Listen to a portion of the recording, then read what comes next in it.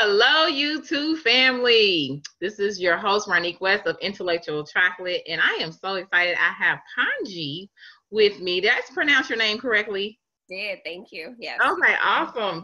She is our millennial real estate and chill guru. So, here on Intellectual Chocolate, we like to have conversations with intelligent Black minds. Make sure you check out intellectualchocolate.com if you would like to get interviewed here as well. We're going to go ahead and get started into this conversation. Now, my understanding is that, first of all, you bought your first house at 20. Yes. Mm-hmm. Tell me about that experience. Okay, so the way that it started was fascinated because I bought the property in 2005. So I was fascinated by these flipping shows like on A&E and HGT, where it was like HGTV, where they were saying like, you can flip a property and put some carpet and paint in and make like $100K.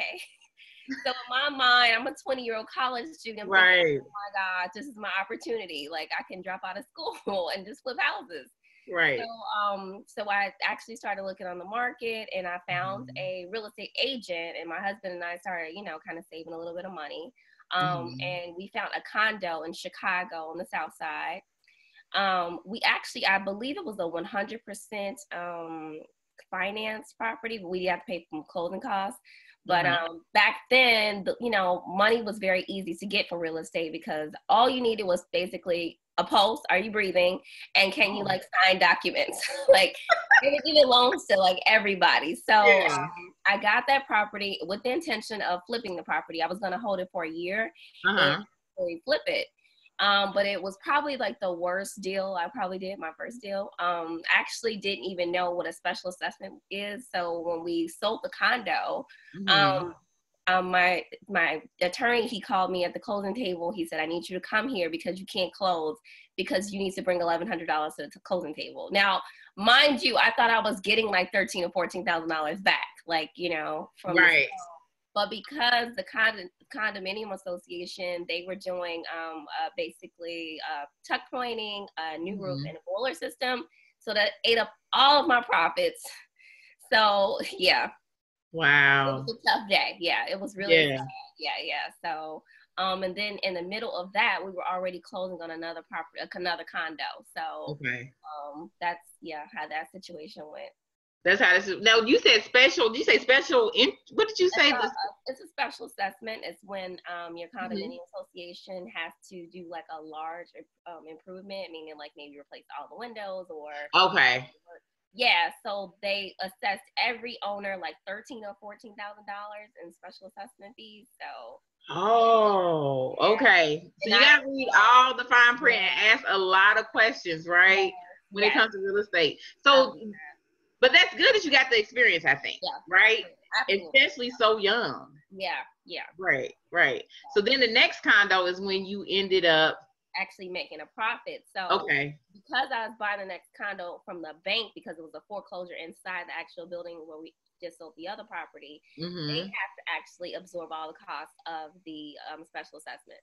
So I was able to get this property without having to deal with that. So we got that property and we were able to sell that within maybe like 7 or 8 months. So we made like a nice profit. And so that kind of built my confidence again because I was like all the other people that get in real estate and you have your first failure and you're like, oh, this doesn't work. Right. And so with the second one, it definitely, made me like, okay, we can do this again. So that was exciting. Yeah. Nice.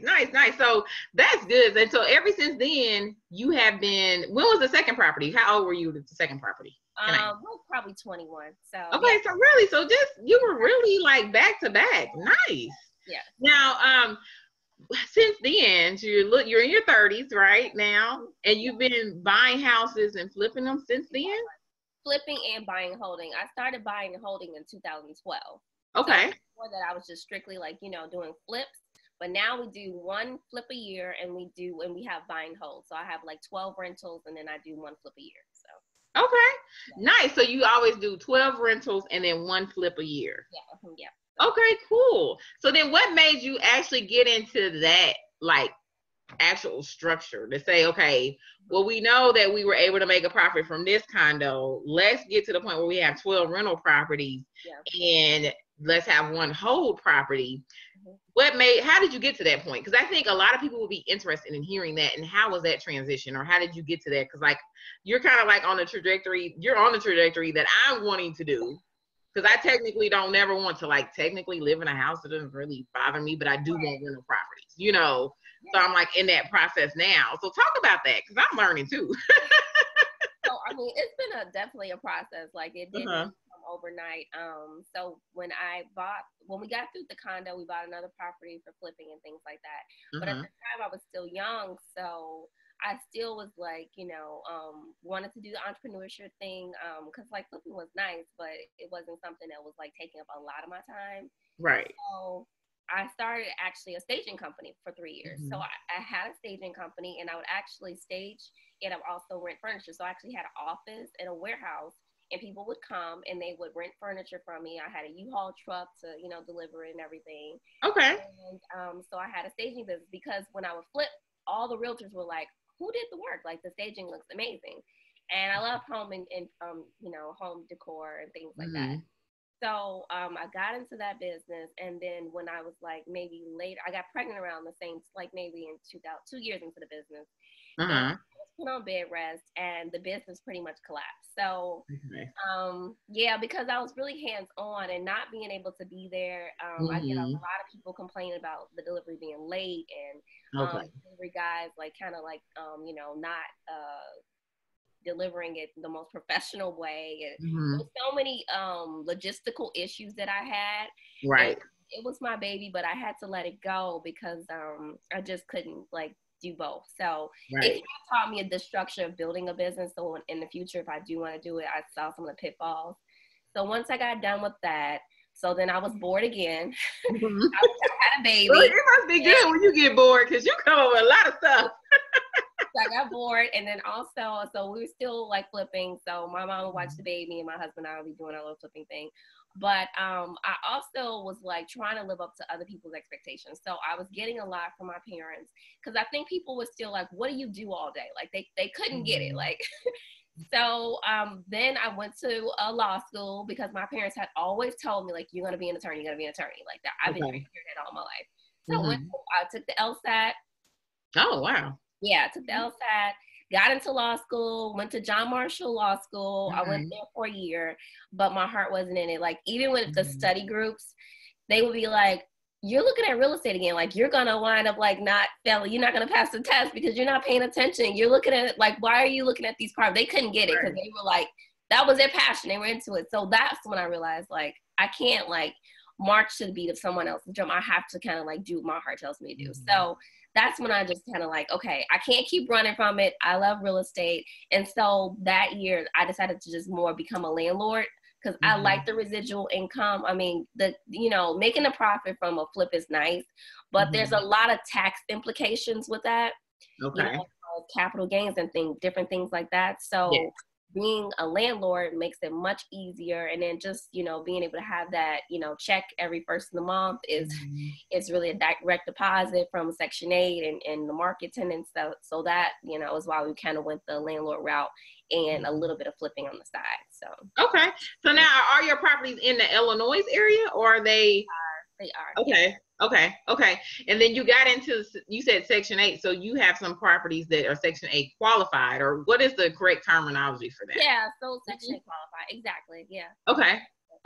And then how does that process work, or can you go into that? So just in case anybody that's listening, or our viewers listening, are really interested and they want to really know how to get into this, because you were young, and most entrepreneurs, they have different, perspectives throughout life, meaning you may start one thing and it may fail, but as long as you keep going, you will figure out what works for you. And I think that's just part of the journey, right? You start somewhere and then you continue to go. So maybe talk a little bit more about that for our viewers, because I think they probably would be interested in that. Yeah. And I'm interested in it too, look. Yeah, so Section 8, I know people have like a lot of negative connotations about it, but I think it's one of our most lucrative, as far as income strategies is Section 8. Particularly if you do Section 8, if you live in a big metropolitan area. I really don't see the upside of it when you live in like a suburb surrounding. So for instance, a lot of my Section 8 properties are in Chicago.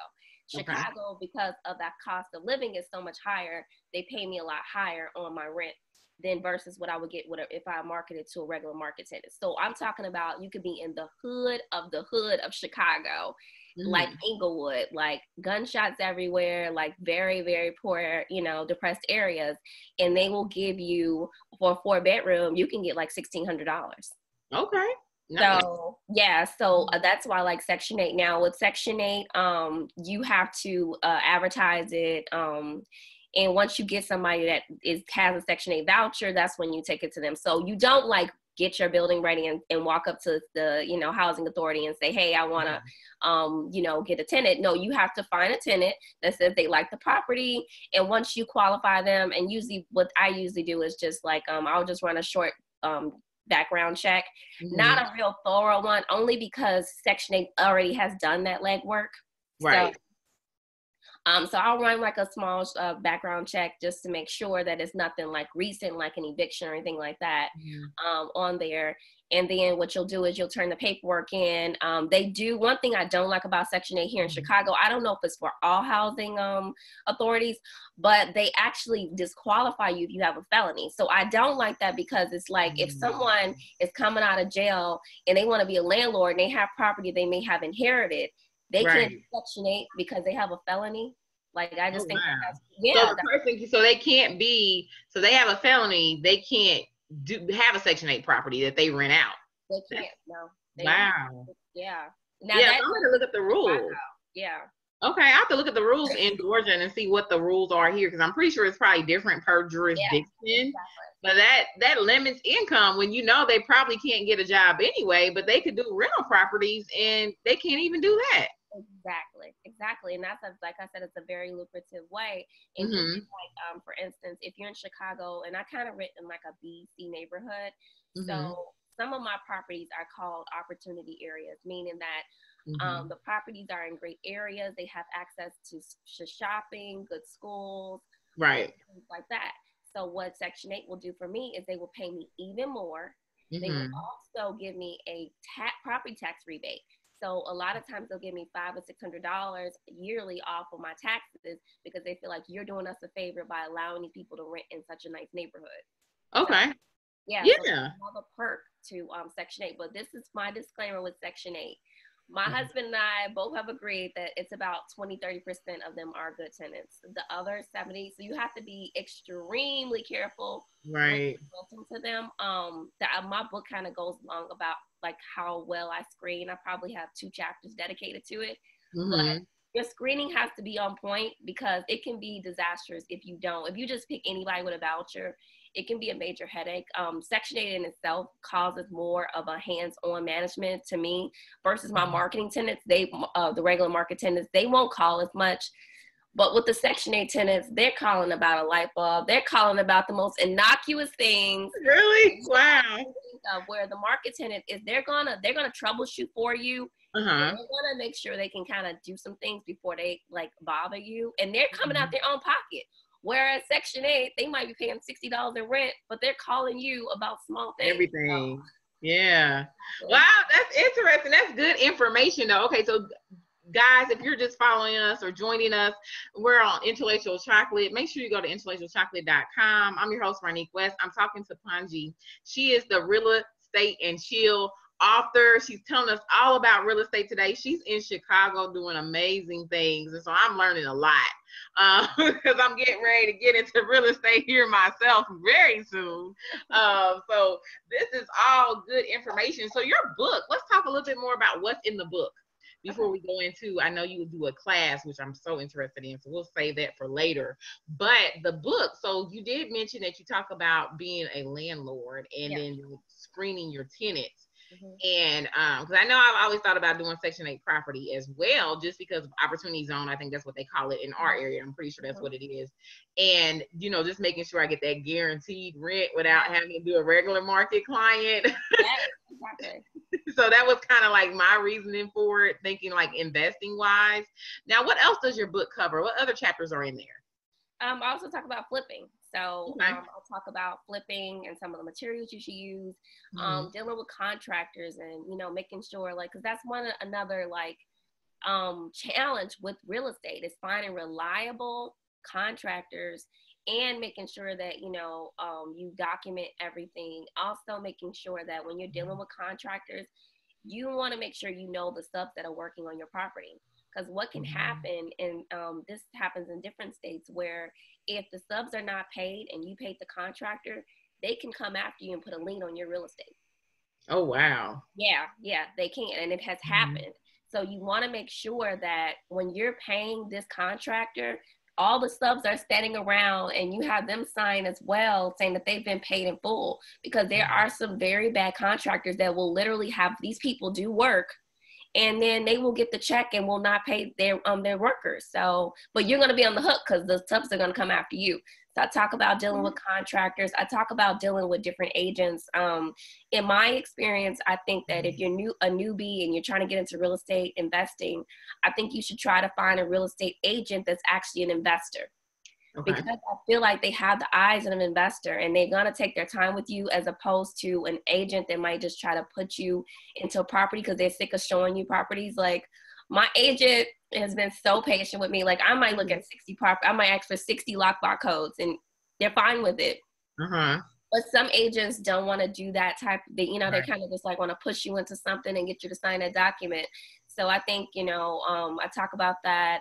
I talk about, you know, some of the, you know, red flags that I see when I'm screening different tenants. Also talk about some of the systems I put in place as far as like when you're, you know, rehabbing your rental properties, you probably just want to use the same materials. I've found that that's much easier. So the same paint, the same cabinetry, tile, I think it just makes it much easier. It takes the guesswork out of it.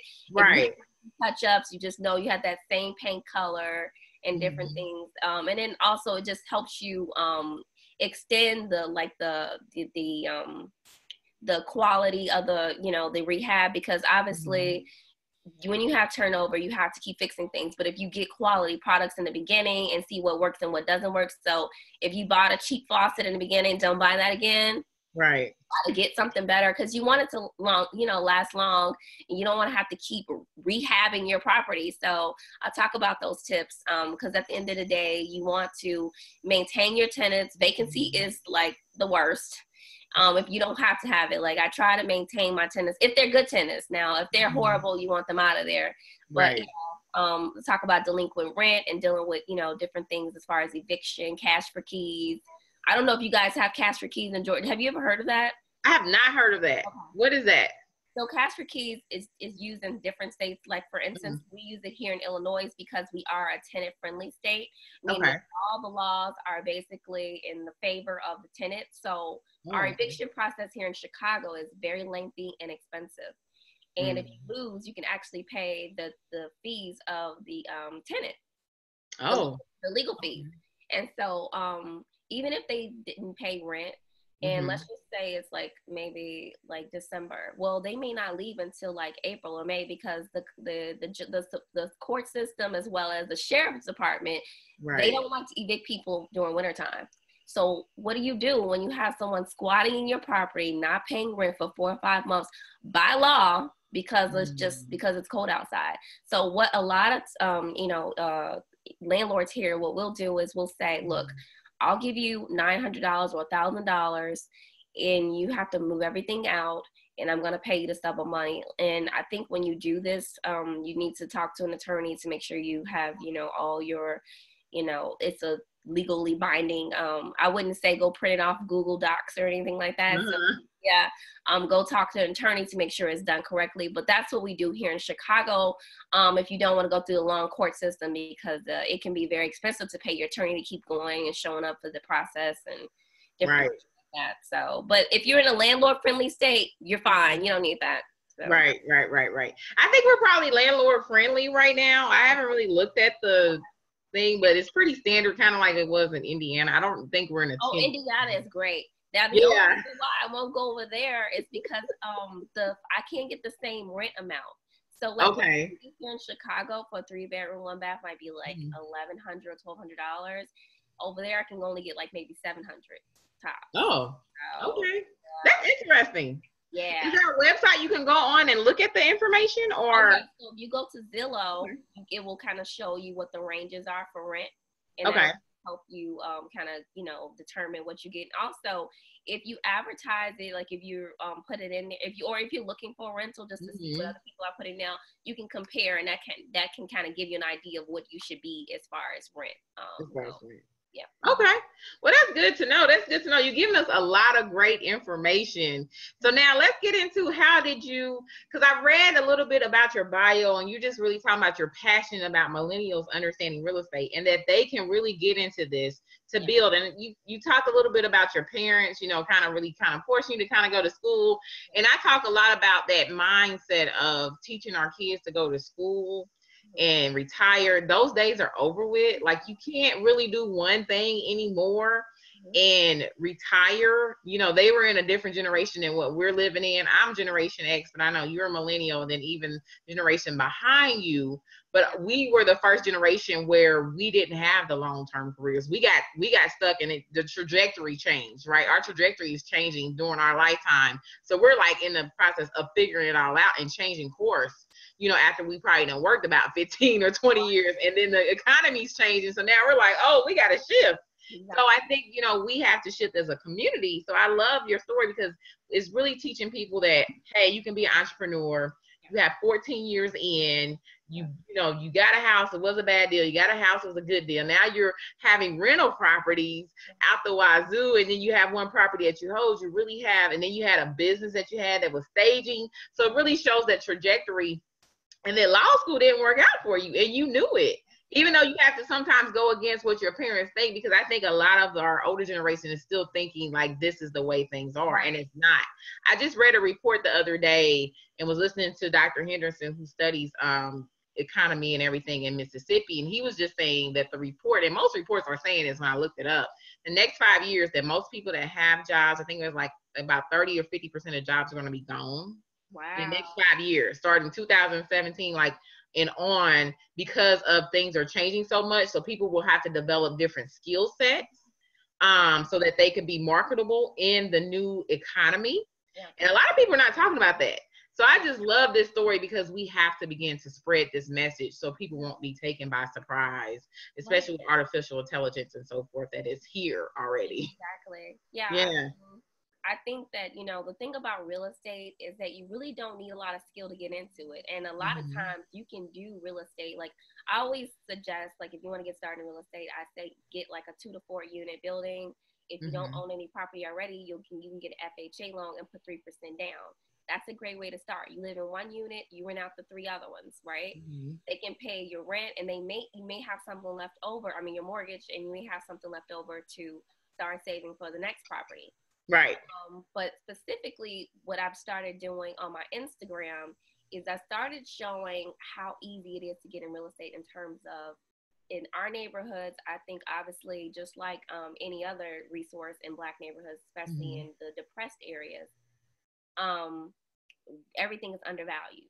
And like, I'll show properties where there's like on the south side of Chicago, $5,000 property, $3,000 properties, $10,000 properties. And I try to tell people, you can partner with people. Like, if it's $5,000, $2,500, $2,500. Right. You own a piece of real estate. I like to also share this story that I recently, experienced about a couple years ago. I bought a property that was advertised for $7,000, and it got bid up to $10,000. And some kind of way, the property was actually, the city of Chicago actually made me go to housing court for it because it was a vacant property and I didn't register it. I didn't know I had to register the property that was vacant, but I learned quickly. Anyway, I was there and I was with my husband. We were doing a little work outside, cleaning it up in the outside. And one of the kids came over and they were like, yeah, my landlord really wanted this property. He was really upset that he didn't get to have it. And so when we Googled his land, we just Googled the person that owned the property from the little kid, and coming to find out he owned 8 properties on the block.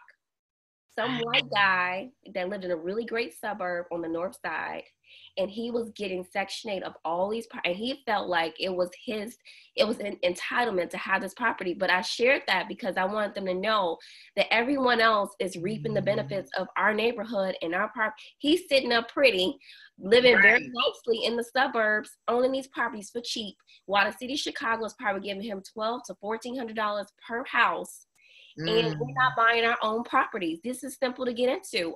$10,000. I mean, come on. Like, some of us might get that back from an income tax check. So that's why I like to share that story, is that it doesn't take a lot of money to get into this property. Now, yeah, we might have to put an additional $10,000 in there, but where else are you going to get returns like that? We're getting about $1,000 a month on that property. It's a small 2-bedroom, 1-bath, but it's a very, it's passive income. So, yeah. Right. And I think that's just because I always think about, like, just growing up, this are not conversations I had with my parents. Like, they definitely never talked to me about money, really, for the most part, even though I was in a 2-parent household. But that was not ever a conversation I had. Even entrepreneurship, I didn't learn about entrepreneurship till I was like in my 30s. So that I could even, run my own business. And so those type of conversations, I think, are so crucial to having. So I thank you for sharing your story. And even talking about him, like, I think that the hood, our hoods were not always the hood. Yeah. And they were manufactured. Yeah. And on top of that, on the fact that when I was looking at, like, my great grandfather's picture of his house when he first bought it. And I remember looking at the picture and it was like the picture of the street. And I was like, this doesn't even look like the same house. Like, it isn't like the same neighborhood. Like, it looked like the suburb. Yeah. It's a hood today, but when he first bought it, I swear and I was just like, how in the heck did that happen? And then, like, our hoods were destroyed, but then on top of that, now that they're hoods, they're still taking money from us. Exactly. That is crazy. Exactly. Yeah, and so we have to, like, really begin to think differently. So, Intellectual Chocolate family, you just joining in with us. I have Pongee. She's the real estate and chill guru is what I'm calling her. She is focusing on millennials and making sure they understand about getting into real estate. And it doesn't really take a lot of experience, not even a lot of capital. Tax time is coming up. I think I'm going to do, like, a whole thing about this tax season and what you should do with your money. Right. Like, I don't know if we can do, like, a campaign or something. I think we need to. Yeah. But that's kind of like my objective that just kind of popped in my head when you said that, because a lot of people do, and then they spending money. Yeah. But if you take part of that money, if it's like $2,500, get somebody, or $5,000. Some people do get $10,000 back. Yeah. Take $5,000 and get a property. Yeah. At least you'll have something to stand for that next year when tax season comes again. Right. And sometimes I think it's scary. So maybe we can talk a little bit about that process, and then, like, you kind of getting over maybe the I think sometimes you're scared to go into something new. Maybe talk a little bit about that, and then let's talk about the class. Yeah. After that. I mean, I definitely think it's fear in it, and I think having a partner alleviates that if you can. But if you do have to go at it alone, I mean, I think the best thing you do is just research as much as possible. Right.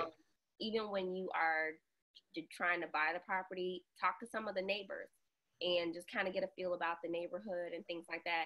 A lot of times what I do on Instagram, I put it out there because I know that this is somebody's grandma's block, or a block that they live on, a family. You know what I mean? So even if you don't live in the hood, I know you know some family that lives in the hood, right? Mm-hmm. So why not buy where your relative lives? And that kind of takes some of the angst away, because they can kind of look out for you. They can tell you what's going on. But when you are buying properties that are vacant and you don't have a tenant and it's not tenant occupied, I definitely suggest that you make sure you lock up the property. A lot of times in the hood, what I've noticed is they're taking, like, the copper piping.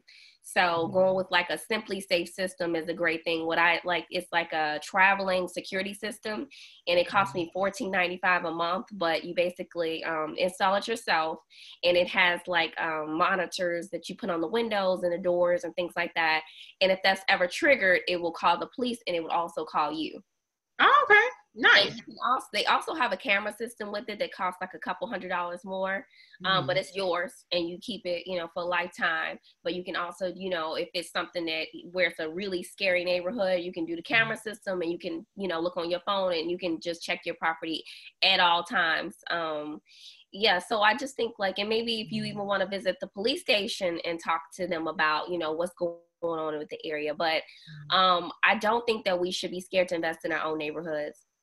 Even when I'm going into these neighborhoods, I like to talk, get a rapport with them. So I think that you shouldn't just be going up to the house and not speaking.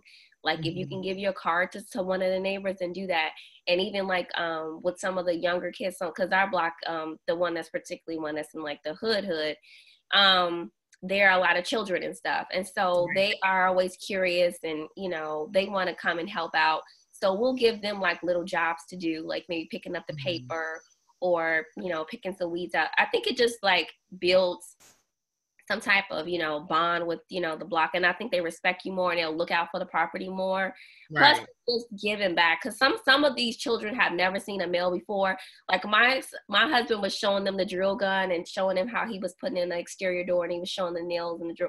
They hadn't even seen that before. And these were 8-year-old boys. So I think that it's really important to give back in that type of way. So you don't have to have money, but if you have time to show a little boy a skill, you need to do it. You really should do it. I get so much pride when we renovate these properties and people walk up to us oh my gosh, you guys did such a great job. Really, it looks really great. You guys improved the neighborhood.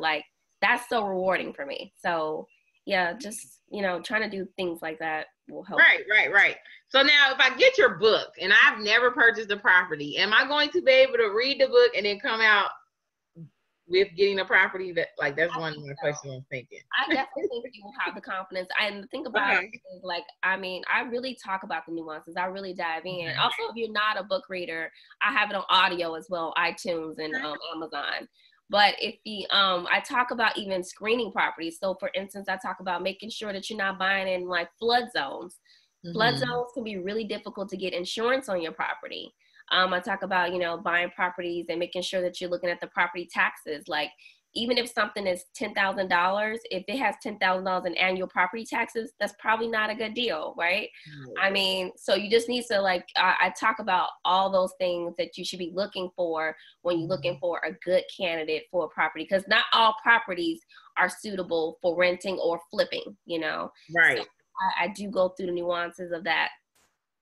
Okay. So now do you have tax liens? And then I hear about wholesaling now.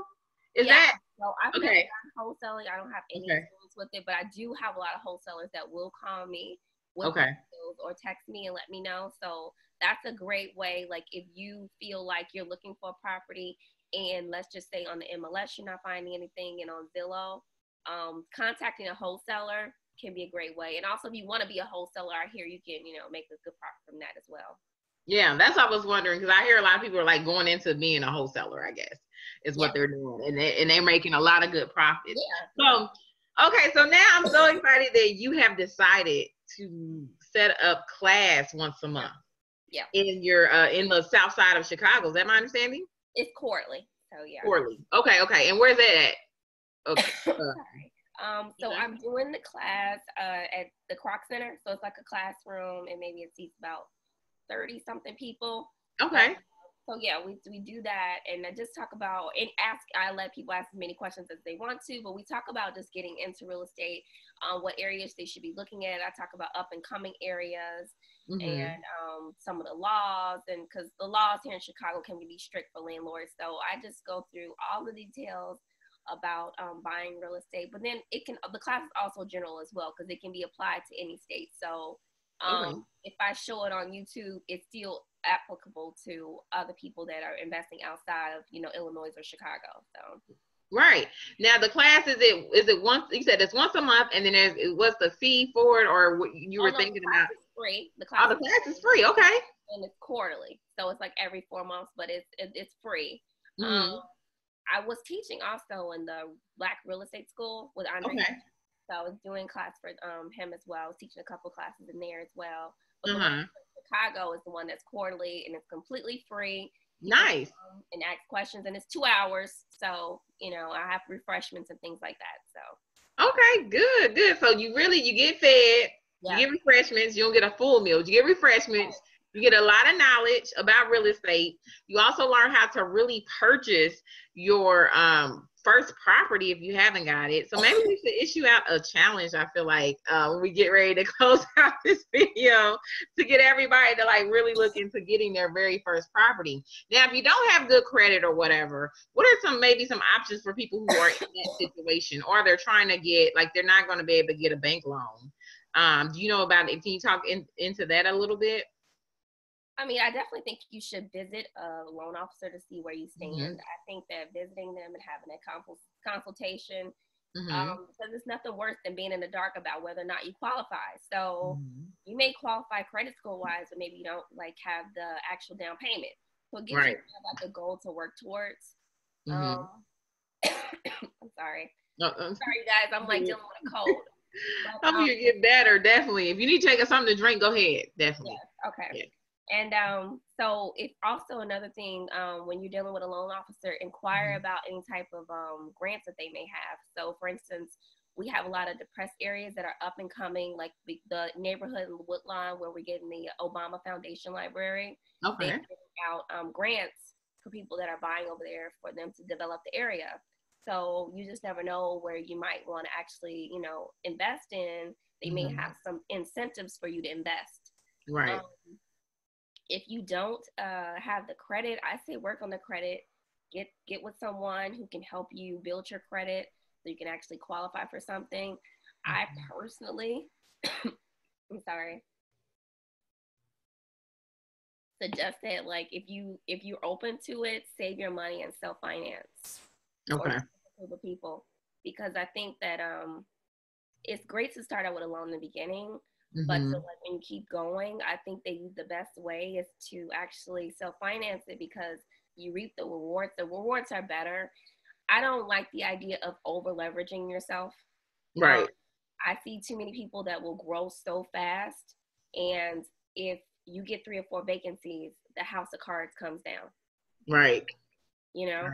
And that's sometimes I will encounter people that have such a jaded idea about real estate, and the reason why is because they grew too fast.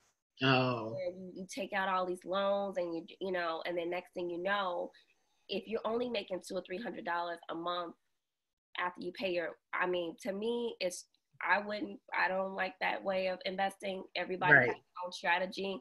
I like the way that I invest. I feel like I reap the rewards better. It gives me a better lifestyle. So I personally, if you will want to take the time out and just buy something that is just, a cheaper property, and then maybe take a loan out, and then just finance the other ones, and just have that one loan, and just the rest of you self-finance. I would prefer to go that way. I'm just not a fan of getting $1 million worth of, mortgages. And then, only making small margins off of that. So right. Because you only make like so much back if you're right, because the mortgage and then all your fees. So you may get like 200 or 300 back, or if that much, 150 a lot of times, right? That you maybe right. So I love that, because that's kind of like the scenario I'm going into. Like, how do I begin to self-finance after I do the one loan, but only holding one loan at a time? That's why we have to do. That's why in my plan I have to do the one flip per year. Because it allows me to keep bankrolling and be my own bank. Right. Otherwise, I'd have to go to a bank, and I don't want to do that. My goal is to be able to leave all of my real estate mortgage free to my children. And if they, even when I'm alive, if they come to me and they say to me, I want to have this business, I want to be like the parents of Jeff Bezos. I want to write that check for $250,000. Yes. If they come to me and they want to be the next Mark Zuckerberg, I want to write that check. Because we know that, as I have 2 boys, black males walking into a bank and asking someone to finance their dream, it's not going to happen. Right. So I don't want anything holding them back from that. And so that's why I invest the way I do. So. Nice. Now, do you do any like personal consultations or anything? I just thought about that when you were talking. People ask me that all the time. I'm trying to get my coaching website up So I should have it done by the end of the year. But yeah, I get that email all the time. Like, do you do coaching 101 sessions? So yes. Right. Yeah, I think you probably really should get into that, because like even your the way that your trajectory is and the way that you have built your business model is like different than a lot of real estate gurus I'm hearing from. Yeah. You know, and I love that idea, because that's always been kind of my hold up. I'm like, I don't want to be in a bunch of debt. I don't want to have like 4 mortgages, and I like to live. I mean, I like to travel. Who wants to be like up at night, like, oh my goodness, I have 4 vacancies, I gotta put someone in there. No, Right. I take my time, and I can take 2 or 3 months to fill a vacancy. Right. You know, I don't feel any type of rush. I don't lose any sleep at night. Mm-hmm. But if you have all these mortgage properties, believe me, you are gonna be stretched. You're gonna have gray hairs.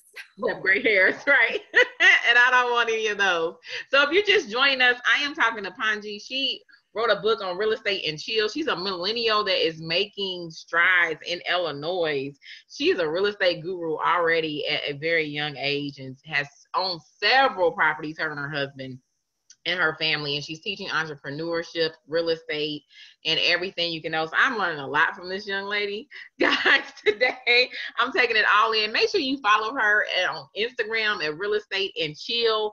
We're having a conversation all about real estate. So if you're just joining us, make sure you go back to the beginning, because you want to hear everything that she gave. She dropped some jewels today. So now, any last words you have for our viewers, or any things you want to leave us with? Well, I think that real estate, I think most people in America have gotten rich off real estate, and there's a reason for that. Mm-hmm. So even if you have a bad experience like I had in the beginning, keep going.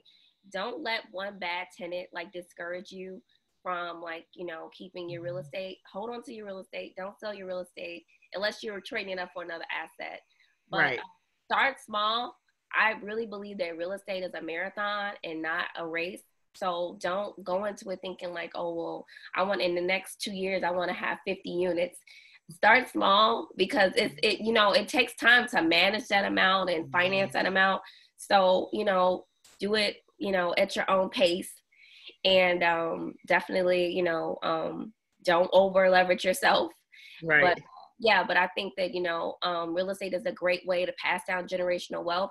And then when you want to create that, one thing that I'm making sure that, you know, we indoctrinate our children into our real estate, because I see a lot of families will have real estate, and they kind of are steering their children towards the more educational route. So what'll happen is they'll inherit these properties, and they want nothing to do with these properties. They sell them. Yeah. They don't really value in them, or they lose them because they don't pay the property taxes on them. And so what we're trying to make sure is that we make sure our sons are included in the process. You know, when they get in the teenage years, I want them to go and collect rent and deal with tenants one-on-one. I really want this to be a family business, and I just want to make sure that, you know, that other Black millennials, as you're building your portfolio, make sure your children are included in this, because that's the only way that it's going to be able to survive the next generation. Otherwise, your children might drop the ball, and, you know, that all that work that you did to, you know, have a solid foundation for wealth is gone in one generation. So, yeah. Right. Yeah, and that's interesting you brought that up, because I do see that a lot, especially older. Like we have I'm kind of in an area where we have everybody, but we do have an older population too that gets a lot of attention. They doing a lot of different things, but a lot of times their homes, their families don't want to deal with it, or their families don't know what's going on. So they're trying to get them out the property because they're living off Social Security, and so then the house is just like gone. You know, so I love the fact that you're talking about, like, it's very important you intrigue your kids into this. And I think there's a gap right now that's happening that I see. And I'm like, the older generation is not like involving even my generation or the younger generation into certain things that they should be, so they can be passing down. Even if you don't pass down to your family, it may be somebody that you know that you trust that's been around you for a while, that you can still pass that down to where it doesn't just go to the city. Or it doesn't become a vacant house or a lot or whatever that you see happen. Yeah, tax lien that happens all the time. Yes. And I'm just like, whoa, like where are we missing the boat at? So I'm happy you brought that up. Yes. Yeah. We have generational wealth in the Black community. We lose Big Mama's house, and that's what's happening. It's I don't know if you look at some of Chicago like articles around tax time, they talk about how in the Black neighborhoods on the South and the West Side, we have some of our Cook County you know, has some of the largest places where the properties are lost for $1,100. And when you go to these tax sales, you see nothing but Jewish white people just standing there buying up all these tax liens because they have large amounts of capital. Right. And they're getting our properties for pennies on the dollar. And so the wealth is there. We're losing it. We're losing it because we're not telling our children how to maintain these properties. So right, and how to maintain it and be involved and not just move to the suburbs and then forget the hood. I always tell, you know, that's so funny that you say that because I always talk about, I'm like, guys, if you really look at everything between gentrification and like they're buying up all our properties, now they're coming back to the hood and they're, you know, and now they're moving us out. I was like, we ain't gonna have no neighborhoods. No. Yeah. I'm like, I don't know if anybody thinking about that. I'm like, literally, like you wanted to get to the suburb. That was the thing to get out the hood or whatever. And then the older I'm getting, I'm like, man, I need to be back in the hood. I need to be buying properties. I need to be living there because we're not going to have any place to go. Every time we get sick of living somewhere, they move us out of it. Right. So 15 years from now, when they get sick of living in the city and they want to go back to the burbs, they're going to move us out. So they're going to move us back out. And it's like a migration. Exactly. Exactly. I'm like, I wonder, do we pay attention to that? Because that's happening. And I'm like, no, let's buy, let's hold, say, no, this is our neighborhood. And that's what I talk about because not only are you leaving your real estate, you're also leaving, you're diminishing our political power. Right. So we saw that here in the city of Chicago because when so many Blacks, and I get it because they say, well, I'm leaving because I'm sick of the shooting. I'm sick of my baby not being safe. Right. So I get it. And so what happens is voting time comes around and we don't have, the power is diminishing, especially in Chicago. We used to be really strong and had a strong voting block here, but it's diminished because we moved out of the city of Chicago. Yeah. Right. To be safe. And then we don't think about things like that and how the trajectory affects us later. Because even if you had a strong voting block, you probably, like you talked about earlier, with the felonies not being able to take part of rental or a Section 8 rental or becoming that landlord for Section 8 because they have a felony, like that's something you could fight for legislation, but you can't if you don't have a voting block, which is happening here in Georgia. Like we have one city that I was reading up on. Well, my senator, I do talk to senators and stuff a lot in Georgia because I'm starting to understand how much politics goes into business and community. I don't care. Even if you don't like it, you got to understand it. Right. We have one city that's within another city. Like it's like a zip code. They decided this year that they didn't want to be part of the other part of the city. Of course, it's mostly the rich white folks. They're in a black, like it's like a black area too, but like everybody like it's pretty middle class or rich, but the white folks there decided they didn't want to be part of the city anymore, and they fought to get it on a ballot to literally become its own city within a city. Wow. To control its own politics, policy, have its own commission, everything. Now it got voted down, but they had to go through this process to literally, like they put up a foundation and everything. Wow. Like, so we trying to get to their neighborhoods. Like I want our people to understand that we're trying to get to their neighborhood. They don't even want to be part of us. No. Like they don't show you right there that they literally was like, we're going to draw a city within this city. And we want our own everything. But they want their own tax dollars. They want their own commission board, their own mayor within a city. Yeah, I mean, I'm not even surprised by it, but I think that's another strategy that Black people can use themselves. I think we can learn from that. But yeah, I think that, I'm not even surprised that they would do something like that. In 2018, we're talking about this just happened. This was on, even though we're dealing with all the craziness of the election now, but that was on our ballot as well for this city. And like, I'm just like, people, like, you think that's the objective, but that's really should not be our trajectory. You're not welcome there. Your children are welcome there. No. Right. And we got to understand it. And I hope we wake up to it sooner than later. That's my biggest thing. Yeah. Exactly. Yeah. Right. So go ahead and tell the viewers how to find you, how to contact you, give out your social media information and all that. And thank you for this awesome interview today. Thank you for having me. This was nice. So you guys can find me on Instagram at Real Estate and Chill, and you can also find me on Facebook at Real Estate and Chill. Also, if you want to email me, it's Pongee, that's PONGEE B at AOL.com. And is there any other way? Oh, I have a YouTube channel, Real Estate and Chill as well. So if you guys, check me out on any of those platforms, and I'll reach out to you. Nice. So thank you for joining us on Intellectual Chocolate. I'm your host, Monique West. I had Pongee. She was a real estate and chill author guru. Make sure you follow her at Real Estate and Chill on Instagram. I got that right? Yes. Uh-huh. Okay. Real Estate and Chill on Instagram. Now, if you know anybody that has something brilliant to say, we're looking for more brilliant Black minds to interview. Go to intellectualchocolate.com and don't forget to check out the Black Business School. And again, I'll catch you next time on Intellectual Chocolate. If you want to follow me on Instagram at Ronique M. West, and you can find out everything I have going on. I'll catch you guys later. Thank you.